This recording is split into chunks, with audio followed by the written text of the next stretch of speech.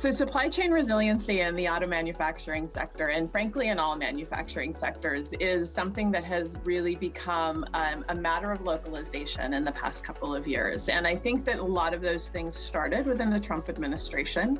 The renegotiation of NAFTA, which is now the USMCA or CUSMA or TMAC, depending on what country you're in, requires a much higher level of regional value content than the original NAFTA agreement. That combined with the managed trade aspects of other free trade agreements as they're being negotiated globally has really forced automakers to determine what their localized supply chain looks like.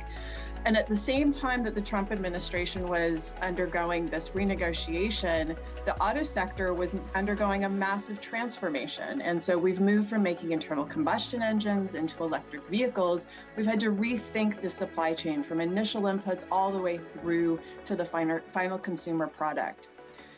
That requires us now to determine how to find ethical, sustainable, efficient inputs.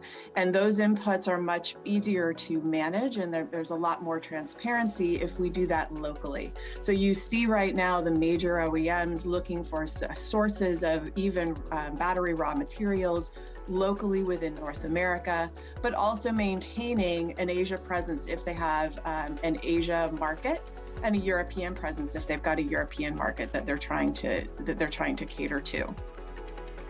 If you want to read more about this, I've written a brief and it is on the CGI webpage.